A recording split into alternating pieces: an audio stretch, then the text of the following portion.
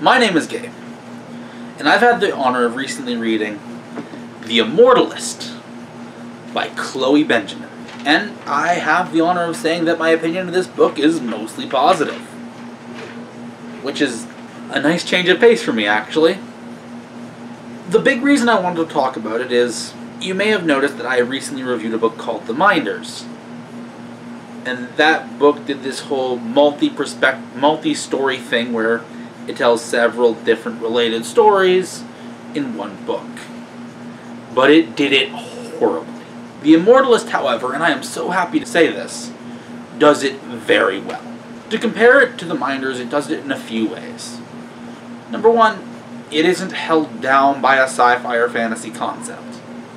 Well, the book's premise, I should get into now, is that these four children, as children, go visit a fortune teller who tells them the day they're going to die, each of them. Different days. But it's never made clear whether that's supernatural or just a coincidence, when it does turn out to be true. But what the book does, and is about, is how each of them react to that information. How each of them handle it. And it varies from trying to live their lives really fast, to being overly cautious, and many things in between. Yet, despite being different stories from different perspectives, they remain interconnected. I think it does this with a few key methods. Number one, it sticks from one story to beginning to end, before moving on to the next. You will see one of their perspectives until the end of their perspective before moving on, which allows for the reader to feel more of a connection. Number two, the stories remain connected ever so through. In The Minders, no side character in one story ever showed up in another, which made it feel like what I was reading was completely separate. In this, though, the cast of each story is interchangeable. They show up, they're involved, and they're relevant, to the point where a minor character in one story plays a major role in another. And that happens several times.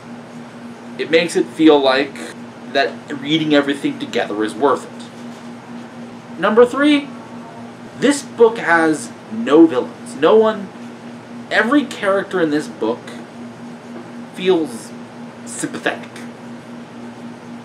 Whilst there are some people who you may say, this isn't the best way to approach the situation you find yourself in, I never found myself going, I hate you, you're a horrible person. Every character in this book is, at worst, misguided. In fact, no one is perfect in the book altogether. And it makes me, as the reader, want to see everyone succeed. And finally, the problems touched on in this book are real. They are problems that, maybe not to the same extent, you and I, and everyone else in this world, probably experiences to some degree. We all feel pressured to do things fast, or scared to move forward. And this book shows the extremes that the conditions can lead to. And for all these reasons and more, this is a really good read. And I can easily recommend it. Apparently some stuff behind the scenes about a TV show going on. If the TV show gets made, I'll talk about it. But either way, that's it for this one. If you like this video, leave a like. If you want to see more like it, do subscribe. But more importantly than anything else, have a good night.